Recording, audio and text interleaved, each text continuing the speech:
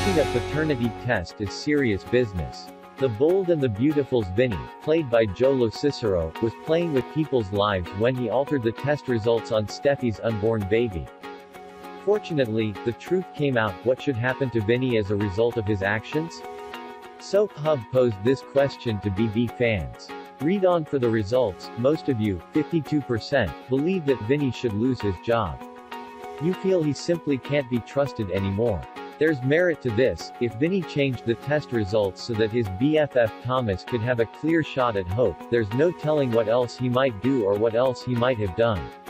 The hospital may have to go back into Vinny's other cases to see if he rigged other tests in his effort to host his own version of the dating game. Almost a third of you, 30%, feel that Vinny should go to jail for his role in altering the tests. This seems severe. Yes, it was wrong, but given the crimes that other folks on BB commit and not have to serve time for, it would be extreme for Vinny to have to go to the big house just because he tried to make Steffy's baby a Spencer. We've already seen how he fares in fights after he went down on the lab floor. Would Vinny survive time in the slammer? The rest of you, 18%, feel that Vinny has suffered enough. He got beat up at work by that doctor that all the women at the hospital swoon over. If Vinny does lose his job, the least Thomas could do is give his longtime pal a gig at Forrester. Hey, Zoe lied about baby Beth and she wound up as a Forrester model.